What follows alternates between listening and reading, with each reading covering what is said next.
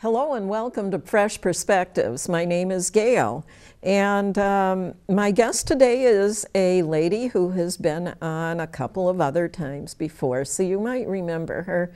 Her name is Colleen Vanderzyden, and she's a multi-talented person. She's with the Erie Philharmonic Orchestra. She plays violin. She does healing with tuning forks. She used to teach music, was it? She is a medium and a life coach, a spiritual life coach. Did I cover everything? I think you did. Oh, good. Lots of radio shows, too. Okay. Oh, yeah, you have radio shows. So anyway, Colleen is here today, and we are going to talk about creative solutions to solving problems. Okay, Colleen, I'm going to kind of let you start out here. Sure. It was interesting when we were talking about what to talk about. It was, wasn't you know, it? because Yeah. we're like, what should we talk about this time? And you know, I've been working a lot with people on strategies to solve their problems, how they can look at perspectives from a different way, to shift those kinds of things. And this all started back in 2000 for me because I had an awakening at that time. I don't know if I ever told you about that awakening. Did I ever tell you how I just kind of woke up one day and realized my life was not what I wanted it to be? I don't know. I remember you telling me something about a barn falling down. Yes, the barn falling down. I'll do a very brief version of it. Basically, I was doing automatic writing, which is when you just write whatever comes through. Right. And part of the message was be who you are, for who you are is blessed. And I didn't know who I was. I recognized I didn't know who I was. So I started on this journey of self-discovery and realized the way I was living my life was not the way I wanted to be living my life, and I didn't want to live it that way for the rest of my life. So along my path of finding myself, I realized my stress level had decreased. I had accidentally developed these strategies that I could use to handle any problems that popped up. And so since I realized that, it took a few years before I realized what I was doing. Now I teach those strategies, and I'm out there helping people with their problems now. It's a very interesting process and a way of living to recognize you actually have the power to change how you're feeling about your problems. Do you ever get arguments from people about what you're trying to teach them? Oh, yes. It's so funny because if you have a problem, our automatic reaction, everybody does this, it's normal, it's habitual, we blame how we feel on the problem, which, yes, if it's a big problem, you have to feel the emotions and all of that. But there does come a time where you can take control of how you're feeling. Or we might react habitually to something that's so small. So when I tell people they can feel better, they can change how they're looking at their problems, they go, no, I can't because this is still here. That still is happening. And I'm going, yeah, but that's the way life is. Yeah, I remember. I remember when I was taking care of my mother. It went on for 4 years, and it was kind of a stressful situation. And I remember some of her therapists and various people were trying to talk me into getting some psychological counseling or go to support group meetings and stuff. And I would tell them.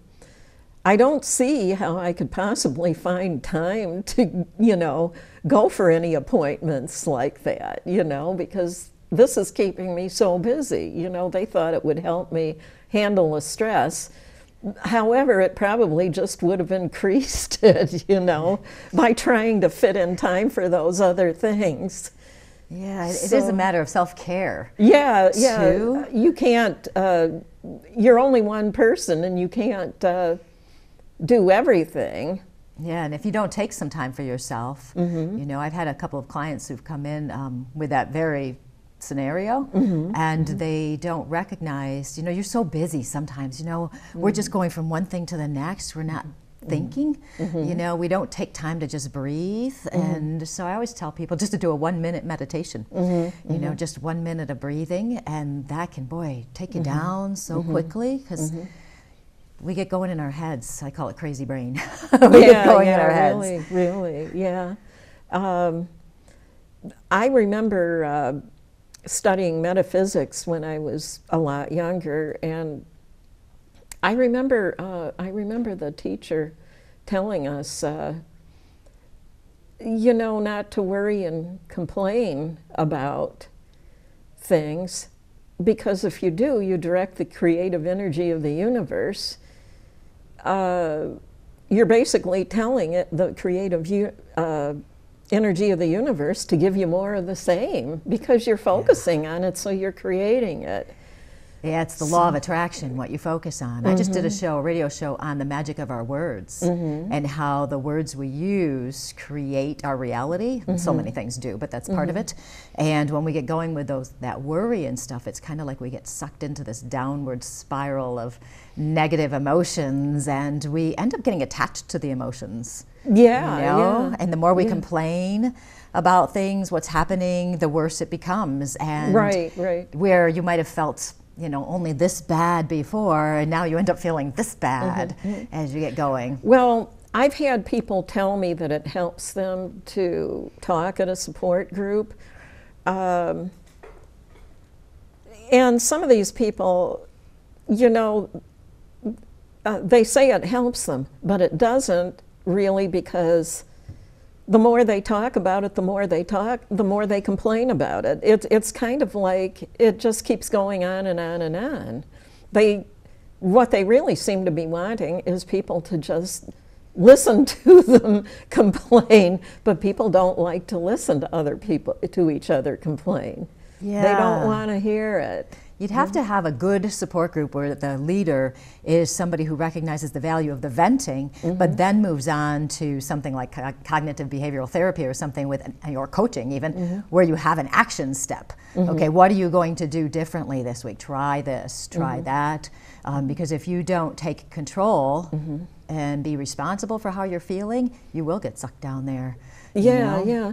And this metaphysics teacher would tell us not to listen to other people complain about their problems either, because you'll get sucked into their drama, you know, if you listen to them complain. So, and he always said to be careful about who you hang around with.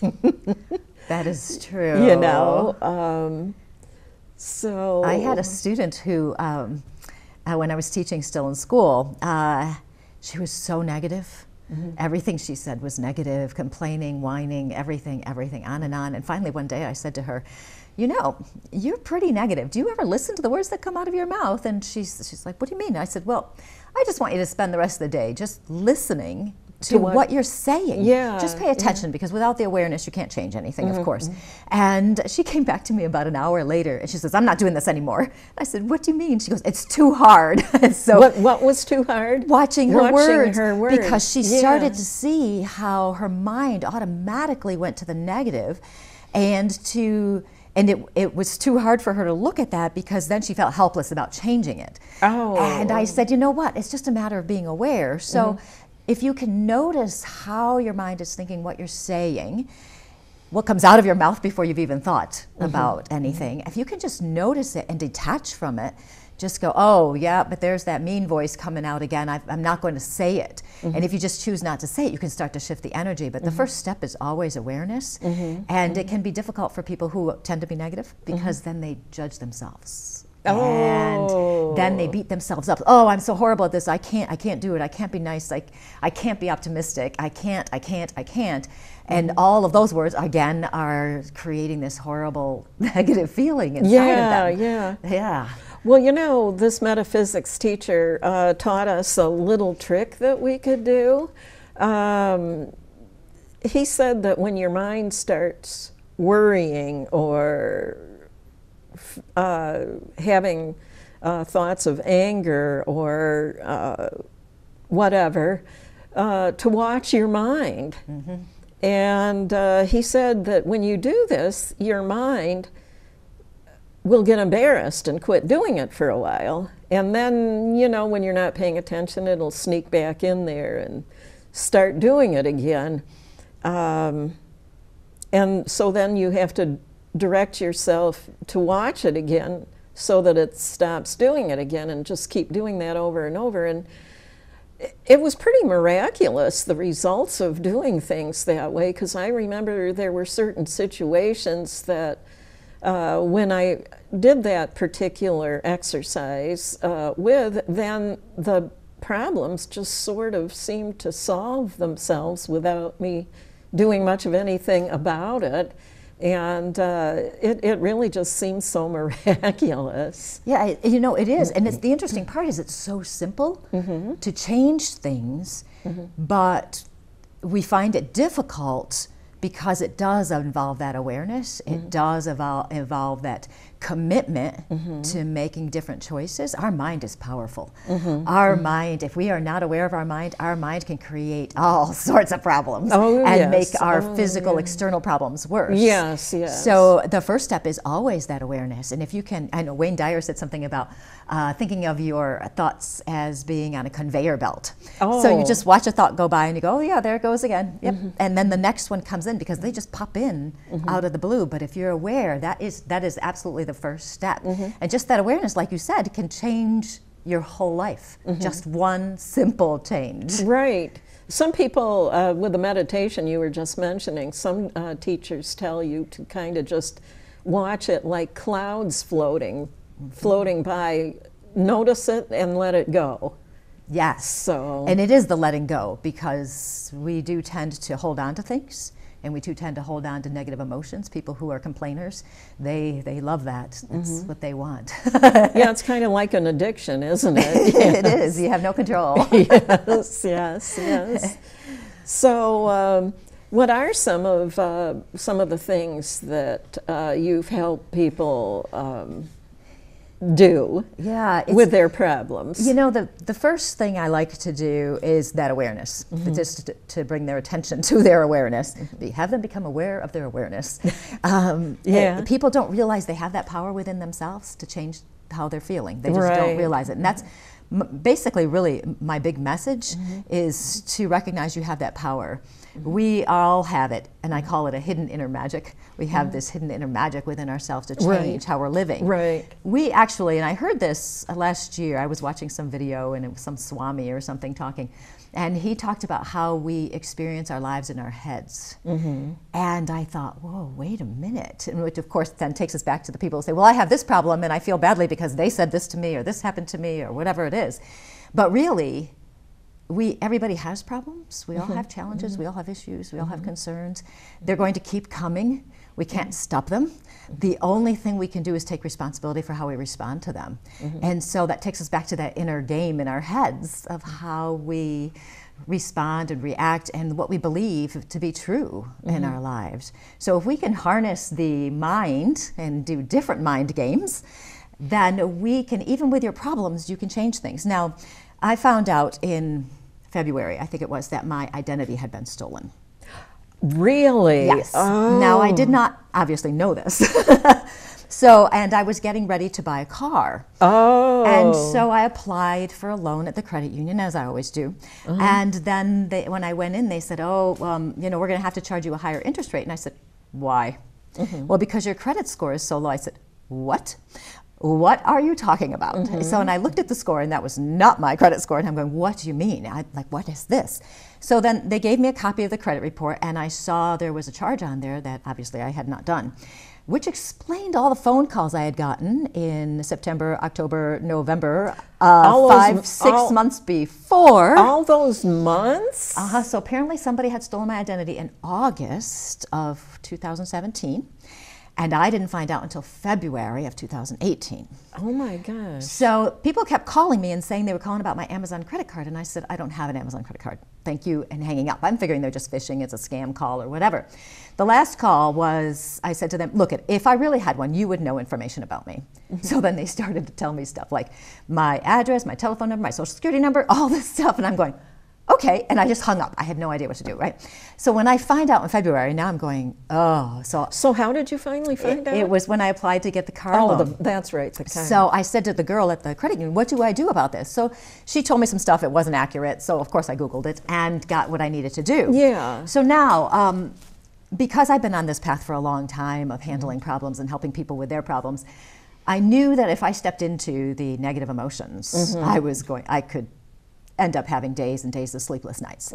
I could have stepped into the emotion of, what if I have to pay this back? I don't want to pay thousands of dollars back. And a friend of mine said, well, it's just a few thousand to get your name. I said, I'm not paying that back. It's not my debt. I'm not doing it. I could have stepped into that. I could have stepped into the victim energy of why did somebody do this to me?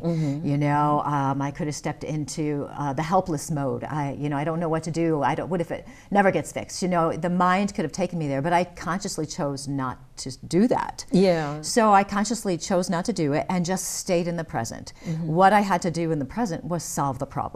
You know, I didn't need the emotional aspects getting in my way, because you know, when we get emotional about something, that clouds our vision, it clouds our practicality. We don't know what to do, we don't know how to solve things.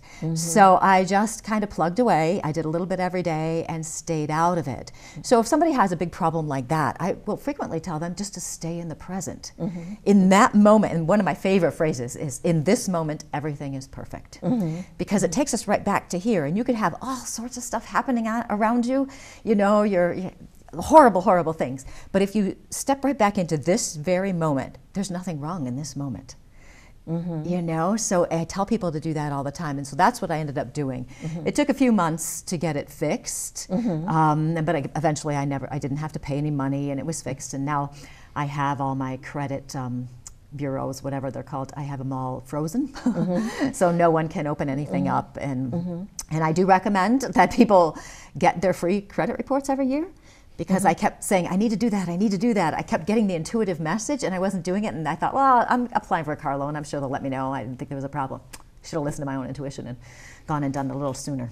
So how did you find out how the person... I did. What did they do? It was the Equifax credit breach that happened a couple years ago. Oh. That's how they got it.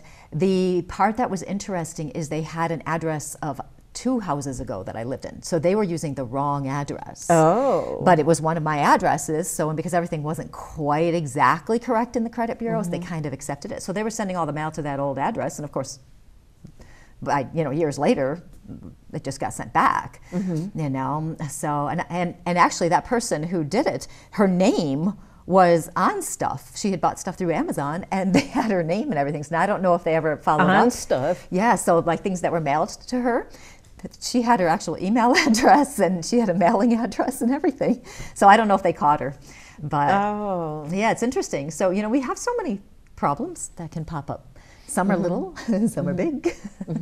Well, apparently somebody believed you in order to get this straightened out, that you hadn't been doing all these things that supposedly you had been spending money on or whatever. And, you know, I've never been late on a bill, ever in my life.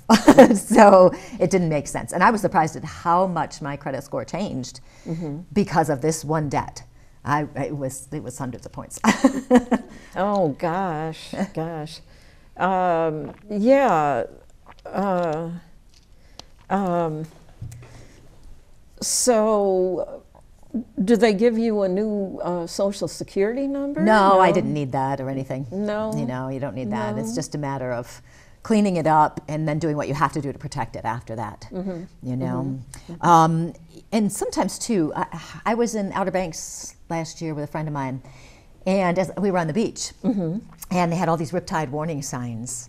And when there's a riptide, you get sucked out into the water in the tide, and what you're supposed to do is not resist it, not resist the water. You're supposed to float out until the current lessens, and then you can swim back. And as I was there, I was thinking, this is a lot like life. You know, so I call it the Riptide Survival Plan. The Riptide Survival Plan. When something happens that's big, that's huge, that comes in and just sweeps you away, and you're like literally taken out to sea, and you're just floating. You're going with the flow. You have to float to survive, basically. So so I use that when somebody's having a really big problem. You know, if you have like somebody very ill, you know, in your life, somebody's very ill, you're having to take care of them, or you're there and you're just watching it. You can't do anything about it. You know, you can't change the situation, as so many of our problems. It's very rare that we can change much of it. You know, we can change a little bit, but not everything. So I always tell people to recognize that that's what's happening, and it's okay to float, and it's okay to survive. You don't have to take action, and part of our problem whenever we have a problem, bad sentence, is when we resist it. We resist the problem. So if we get swept out in the ocean and we're trying really hard to get back and we're swimming against the current and we're doing all these things, we're going to drown. You know, we're going to drown. And it's the same thing with life. If some big problem comes and we're resisting it rather than accepting it, we're going to have more problems. So it's very hard, though, you know, talking about people arguing with me, if somebody in your family is very ill, or yourself, you're very ill. And I'm saying to them, well, you have to accept it. And they're going, no, I'm not going to accept it. I'm going to fight it. I'm going to fight it. I was like, yes, you can fight it. You can do what you can. But by fighting it, you're not accepting it and moving into the energy of being able to handle it. You know? When you were working with your mother and she was sick, did you move into that phase where you just kind of had to go, okay, this is the way it is? Eventually. It takes a while, doesn't it? You know, it takes a while to get used to it. She, like out of the blue, had a stroke, you know, and all of a sudden my entire life, the lives of the entire immediate family changed, you know. Right. All of a sudden everything was different. Yeah, and it's a big thing. And I think sometimes people don't recognize it's okay to panic.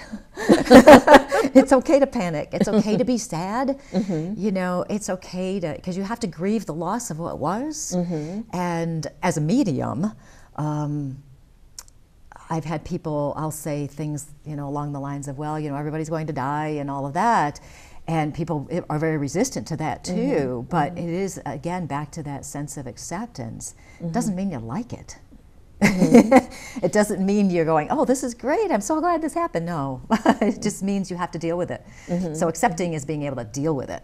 Yeah, yeah. And then, like nowadays, I get a lot of people paying attention to the news, and you know how the news is. They tend to focus on the negative things that are going on in the world, and so then you get all these people that are complaining about the things they're hearing about on the news. So I'm thinking, oh, you know, they're probably directing the creative energy of the universe, you know, to keep this going, you know. Oh, yeah. Well, we're in a big, and I don't know if we talked about this last time, but we're in a big consciousness shift now. And that's why we have such extremes in behaviors.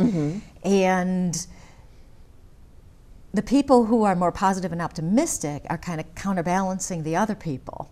And eventually what we hope is going to happen is the more negative people start to recognize that their energy is affecting what's happening. It is, I mean, when we get sucked into that negative stuff, it is hard to get out, isn't it? It is, yeah. Yeah. Yeah.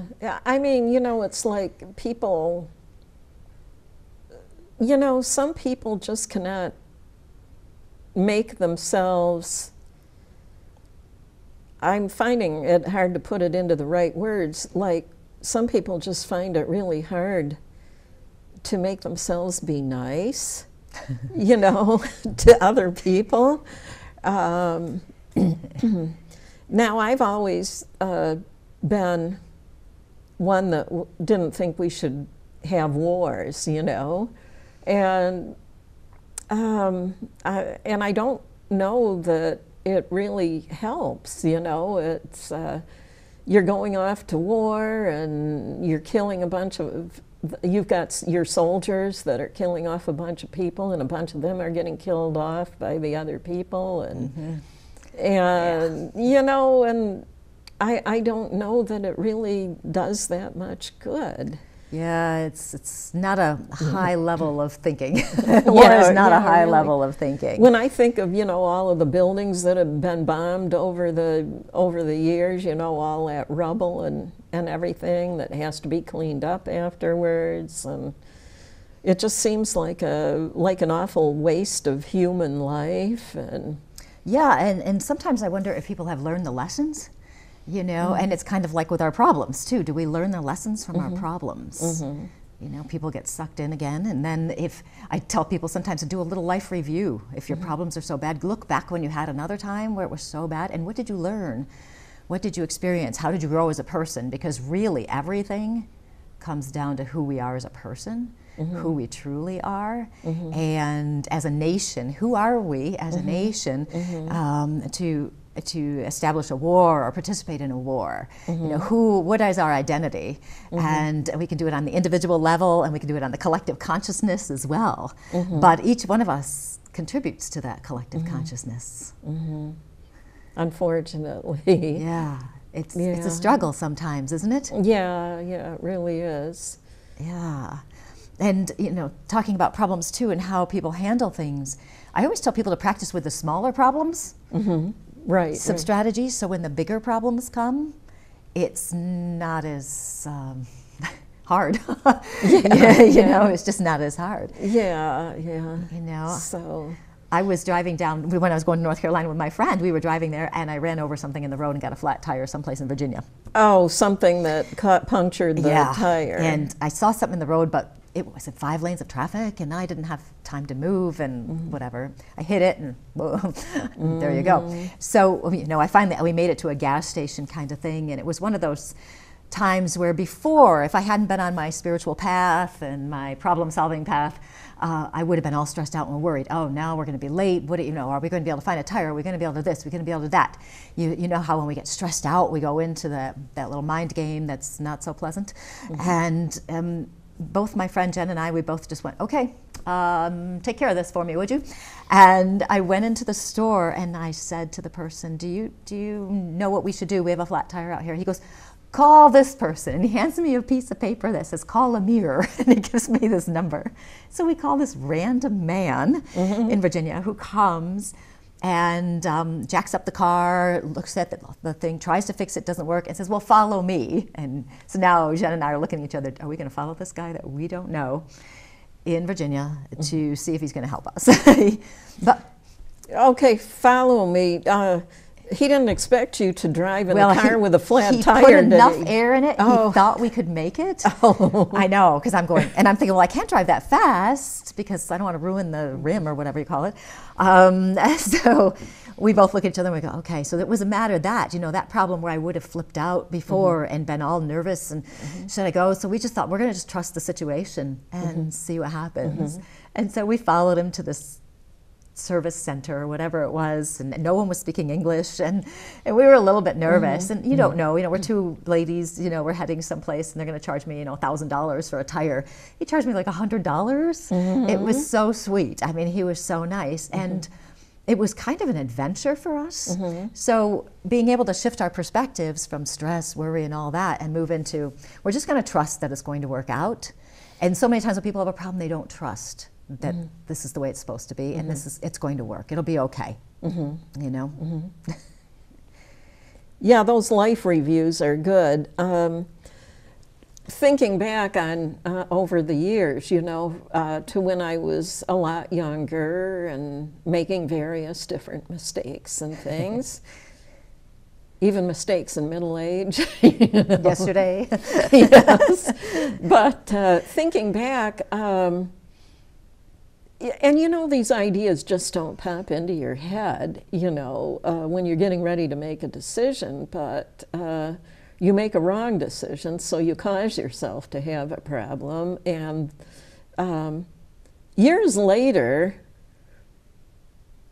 I'll have a thought, well, if I had just done this instead of what I did do, I wouldn't have had the problem to begin with, So I think that a big part of dealing with problems is to look at things very carefully before you make your decisions, and hopefully make the right one, know. And years later, I can say, well, I wouldn't have had this problem if I had just done this instead, if I had just said no to that person about something or whatever, I could have saved myself not having problems. Well, and you learned. Yes. From everything that happened, you learned. Yeah. And you make, we all make our best decisions based on where we are today. You know, looking back, as long as we learn from it and we don't beat ourselves up over it, you know, then we've done the right thing, because then next time we become more informed. I always joked I wanted to write a book that I could find the next time I come back to life after I die and I come back again, you know, reincarnated, where it says, Colleen, these are the things you need to know. And find this book. Somehow it jumps off a shelf at a bookstore someplace and I go, oh, right, these are the things I learned last time, so I don't have to take so long to learn them the next time. Yeah, yeah. There's this one medium, maybe you've heard of her, oh gosh, Michelle White Dove. Yes. Her name just popped back into my head, and I've read a couple of books that she has written. She's a really interesting person, and she said that when we die and go to heaven, you were mentioning the life review, that one of the first things that we have to do when we get there is we have a life review. And she said that where you're taken, it's kind of like you're taken into a room and you're expected to watch a movie of your life, all of the things that you did that were nice or not nice. And you'll be expected to experience, if you hurt other people, for example, if you'll be expected to experience all the emotions and everything that they had to go through because of what you did, and so forth. And well, that's just the first part, but then it gets better, you know. Yeah, and it is interesting with that perspective too, because for humans, which we all are, that just sounds like a punishment kind of thing to us. But my understanding is you'll have that life review and you'll experience everything. You'll see it all, feel it all, but it's not as painful as we would think it would be in the human body. When we're on the other side, and we're in spirit form, we'll experience all of that, but we experience it in the capacity of having love all around us. So it's not that we're going to be punished, it's that we just need to learn, you know? And there's so much there, and it's like a blink of an eye, apparently, how quickly it all comes through. And we understand at such a higher level, is my understanding, my belief system as of today. Could change tomorrow. But yeah, it's an interesting thing. So it's not so much a punishment as an awareness, you know? Yeah, another thing I remember her saying in one of her books was, the devil and hell is a fictitious story, created by certain religious leaders in order to control the people that go to their churches. Oh, I would agree with that. I don't believe in the devil, and I don't believe in hell. I think that we create our own hell here in our decisions, choices, actions, beliefs. I think we can create that here. People will argue with me on that as well, and it's just not worth it. I definitely agree with that, and I even thought about it quite a bit recently when they were having all of those fires in California, and a lot of people were dying in those. Can you imagine? In those fires, you know. All I could think of was that's the closest a person can ever come to hell, is to go through something like that, you know. And I really felt awfully sorry for all of those people when I heard about them. And we really, in our view, our experiences, we can't even imagine what that was like for them. It's just, it's horrible, you know, just horrible. Yeah, it's... You know, I keep hearing, most of what I hear about the state of California has to do with problems, it seems, most of what you hear on the news. But I have this friend seriously, who has lived in California off and on, and she just thinks California is the most wonderful place in the whole world to live, you know. And when I mention some of this bad stuff that happens there, she kind of poo-poos me, you know, like, oh, you know, and she kind of tries to make it sound like, you know, it's not that big of a deal, or there's not that much going on. It's really not as bad as what they're making it out in the news and everything. Yeah, but and that's a good perspective. She's creating the life experience she wants to have. So she's creating a fun experience and thinks it's all great. It's the power of our choices. Well, it all depends on, it has to do with where she's lived when she's been there, and you know, at the time she's been there, she's never lived in any of those neighborhoods where all of this stuff was going on. So, oh yeah, my sister lived in California for a while, and it was way back when they had all the mudslides, and then there was some fires, but not like now. And then somebody was murdered on her front lawn, and so then she moved. She moved to Vermont. She went to Vermont. She went to Vermont, but you know, she loves to tell that story about yeah. Well, I decided to leave there. You know, she was a suburb of Los Angeles. Yeah, it's interesting. You know, one thing I do want to make sure I talk about, because I compare life to a couple things. One is a labyrinth, but I also compare it to a lighthouse. Oh, a lighthouse? A lighthouse. And I got this last year when I was going up a lighthouse. I love lighthouses. I love to go up them and look out the windows and stuff, because in a lighthouse, there's a couple things that happen.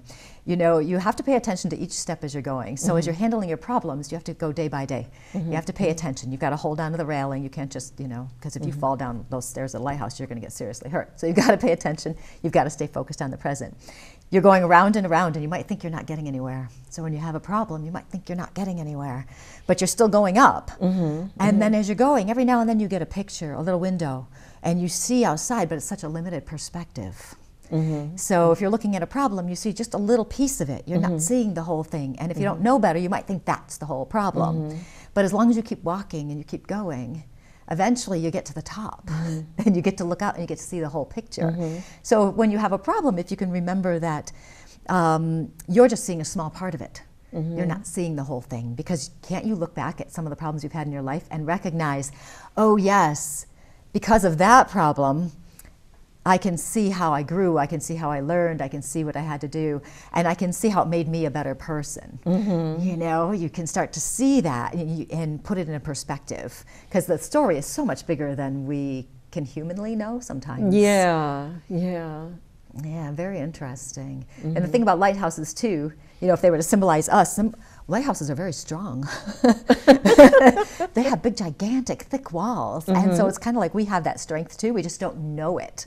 So if we can compare ourselves to a lighthouse, that we have that foundation, that strength, and that if we just keep going, eventually we're going to see the bigger picture. You know, it's kind of a fun little analogy there. Yeah, it really is. What other things do you have? One of my favorites is called What If. What If, okay. And let me tell you why it is. Because when something happens, what's the first thing we do? Well, what if this happens, this happens, this happens? Like my identity being stolen. What if I could have gone into those what ifs? But what I do instead otherwise is to shift it to the other direction. And this started several years ago, many years ago, actually, when my daughter was probably 5 or 6. I was dropping her off at dance lessons. And it was a one-way road, so I was parked, of course, correctly. She got out of the car and started to run across the street, and a car came from the wrong direction. So she had looked the correct way, but she didn't look the other way because it's a one-way road. So she knew people weren't supposed to be coming from the other way. And this car came from the wrong direction and literally stopped within 5-6 inches of her. The driver looked at me, I looked at her, my daughter's kind of like, and so over the next few days I kept saying, what if she'd been hit by that car? What if she'd been hit by that car? And instead of it becoming a negative thing, it became a positive thing, because I started to acknowledge to myself the blessings I had, that she was still here, she wasn't hurt, she wasn't dead, that all of this didn't happen. So I started to look at that almost hit as a blessing, because it opened my eyes up to, what I had. You know, it's kind of like watching a movie. You know how they show everything is all normal. You're on a plane and everything's all normal and chatting, and then there's a big plane crash. You know, you don't appreciate the blessings of what you have. So I started using the what if the other way, and I walked into my house at Lilydale one day and opened the door from my reading room into my living room to see a Niagara Falls happening back there. My pipes had broken, and you know, there was so much water, and doing my what if game became solidified after this, because after the water hadn't been running for very long, maybe a day or two. You know, so it hadn't flooded the whole house, it wasn't frozen, that kind of thing. But because the water had been so strong, it knocked the ceiling down, which we would all say is a bad thing, except inside the ceiling was an extension cord plugged into an outlet up there. I don't know what this extension cord went to. I don't know why there was an outlet above the ceiling, and it wasn't plugged in all the way.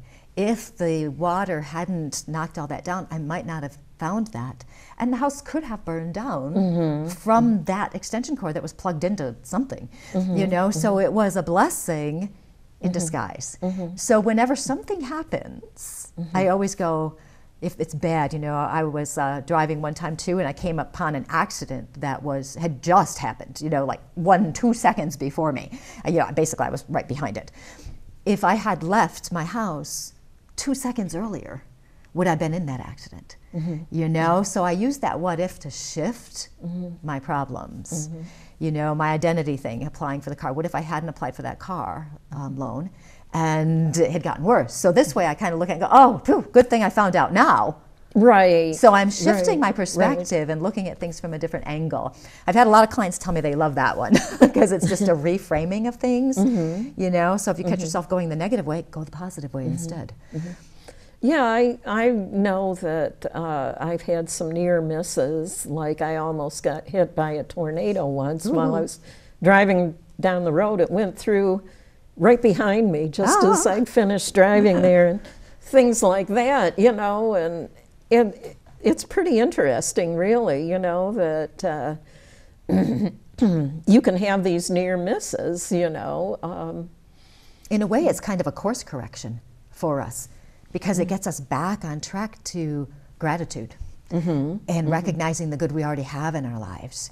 And if people can be open to that idea, I mean, obviously we're just throwing lots of ideas out there right now, but something might really grab somebody in particular where they think, oh yeah, that makes sense to me, you know, try this. But so when something bad happens, if you make that conscious choice to shift your perspective, oh, those little steps add up.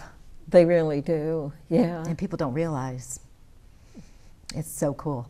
Yeah, I believe that you should experience gratitude every day. Sometimes,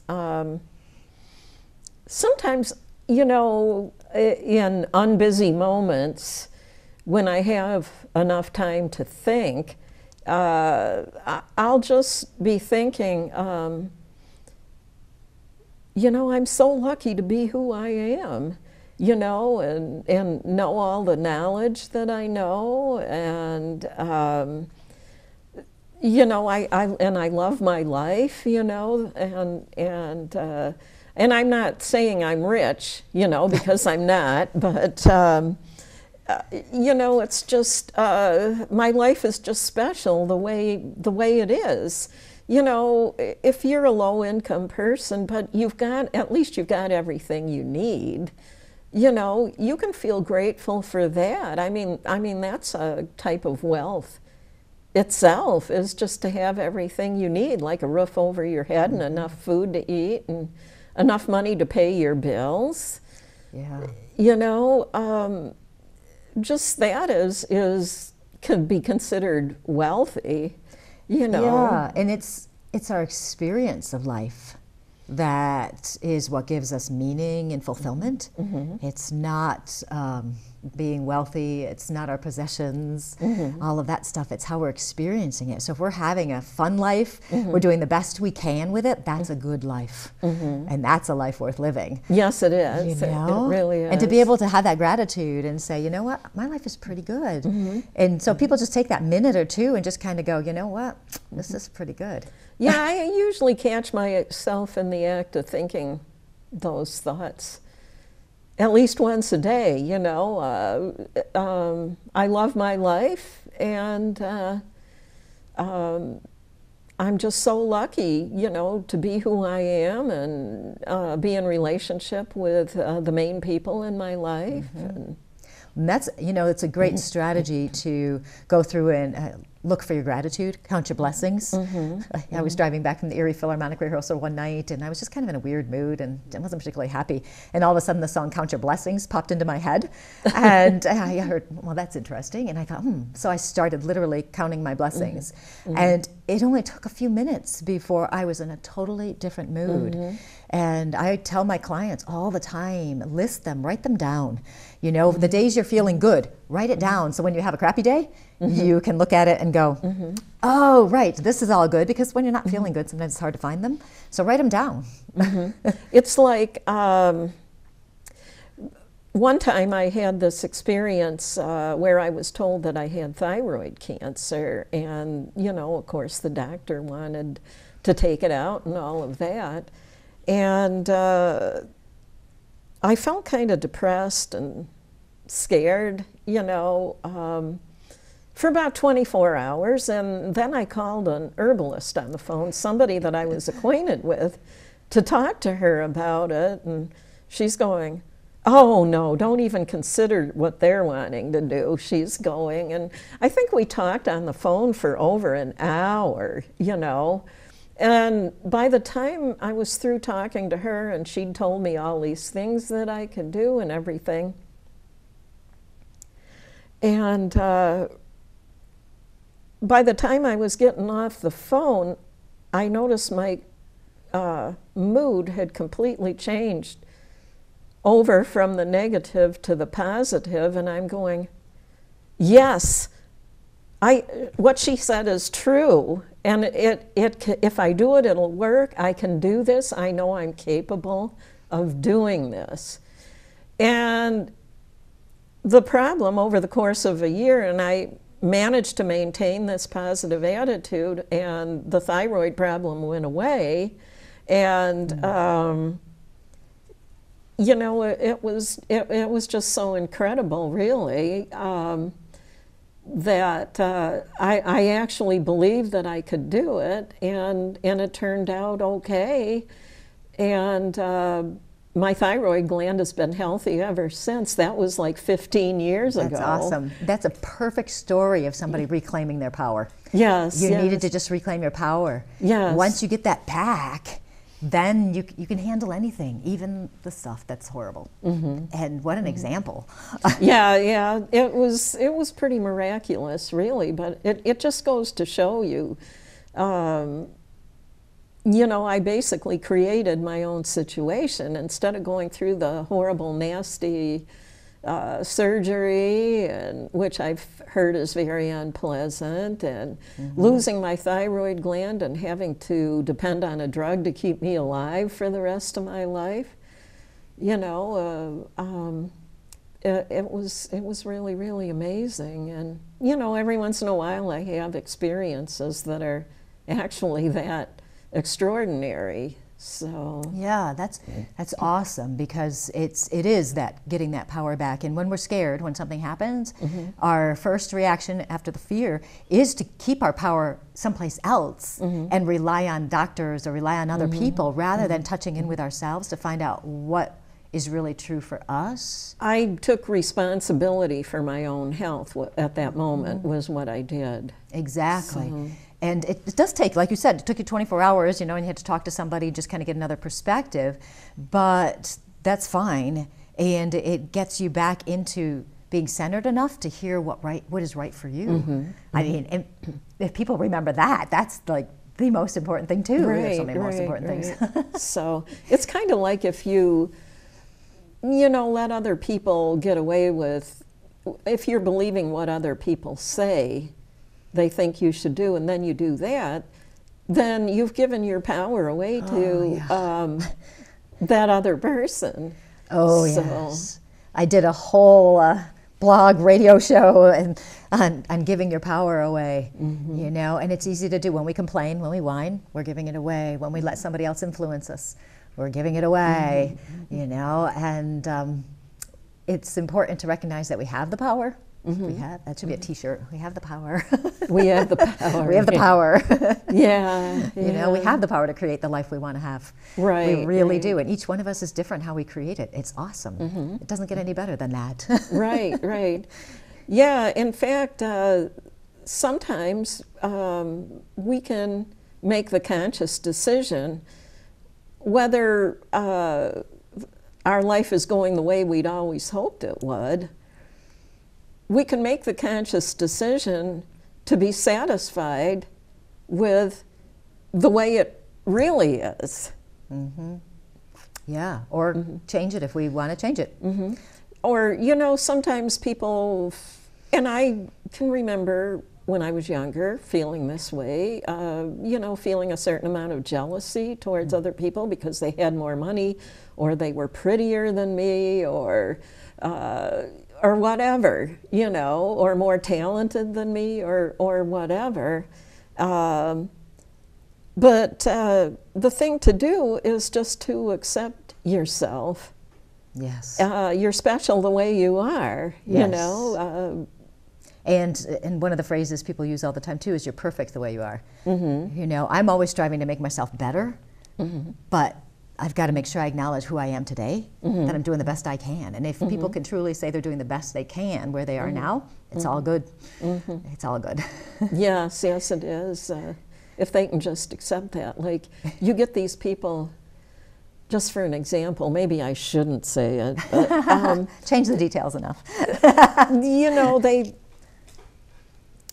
you might be a man that wants to be a woman, or a woman that would rather be a man, and so they have these operations to change their physicality, you know, and it's like, why didn't I find myself wondering why couldn't they just accept themselves the way they were instead of putting themselves through all of it? My impression is their essence, it doesn't fit their essence anymore.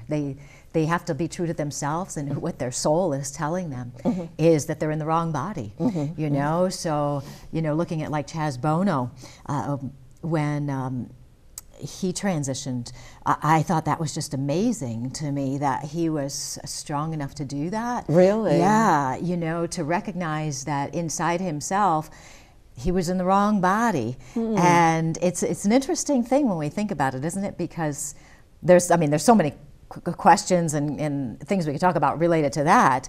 And I wonder sometimes if it's not part of God's plan to allow us to just look at each other for who they truly are at their soul level, rather than our physical bodies. Because on the other side, we're just souls. And inside our physical body is the soul. So that makes me wonder if it's part of God's plan. I don't know. It's a theory. It's just a way I couldn't imagine feeling. Right. But, and that makes sense because that's not our path. You know, that's not, I mean, we haven't had that issue, that concern, you know, so that's part of it. And that keeps us into making sure we're all open-minded enough to recognize who we are, who we can be, who we want to be, who we are now. Maybe we don't want to be that way anymore, or whatever it is, or who other people are, and accept them for who they are, no matter who they are, which can be a struggle. Yeah, I just wondered what would make a person feel that they had to make that. It's like a soul calling is what it feels like to me. A soul soul calling. Yeah, you know, so each of us has a different calling. Well, we could go into that for a while too, but each of us has a different calling. You know, my calling is to help people handle their lives, basically. And maybe the people who are transitioning that way, their calling is to show other people how important it is to live true to themselves, no matter what. So they're showing other people how to do it. And it can be hard for us because we've all grown up, many of us, if not all of us, have grown up in different kinds of religions where there's so much judgment, so many rules and all of that.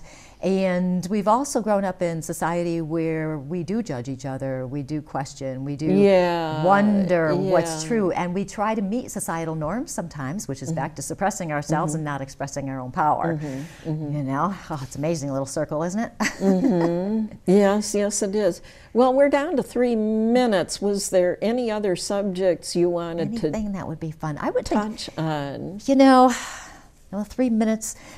One of the biggest things I do is paint what you see. Paint what you see. I'm taking art lessons, watercolor painting lessons. And she tells us to paint what you really see. We have these assumptions and stereotypes that the sky is blue, the grass is green, the trees are green.